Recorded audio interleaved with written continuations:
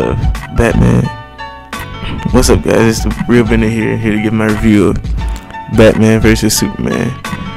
This movie was pretty good. Ben Affleck's Batman was great, as expected. Gal Gadot's Wonder Woman was great.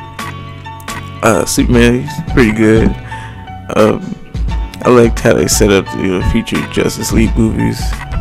I liked the ending. The ending was really good, and I won't talk about it because it's non-spoilers. I'll do a spoilers review later. Yeah, but this movie is pretty good.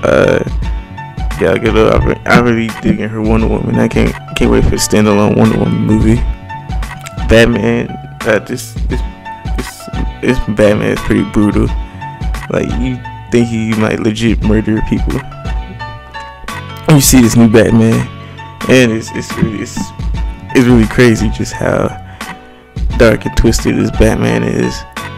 Jesse Eisenberg's Lex Luthor, yeah, that was one of the few negatives I had. He was just too campy, too goofy, and it just didn't do it for me. There are a lot of people like him, and some people that like him, but a lot of people don't like him. A lot of people saying there's too much going on in the movie. I didn't feel that way. There was too much going on in the movie. To me, it didn't really feel that way.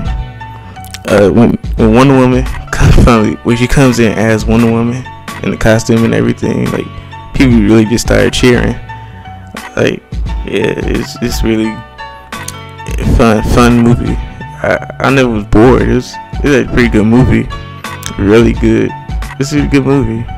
Is it Dark Knight good? Is it Avengers good? No, but still a good movie. Actually, I wasn't worried about her.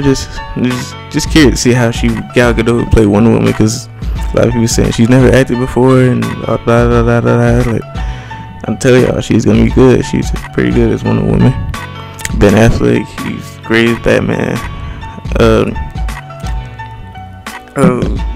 Some of the stuff, like, between Superman and Lois, I wish they would have kept out. But other than that, it was I don't know. I just never really cared that much about the Lois Lane character.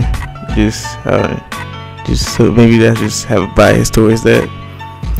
But overall, it's a really good movie, and I could probably give it like an 8 out of 10. And that was it. I'll talk more in depth about spoilers review.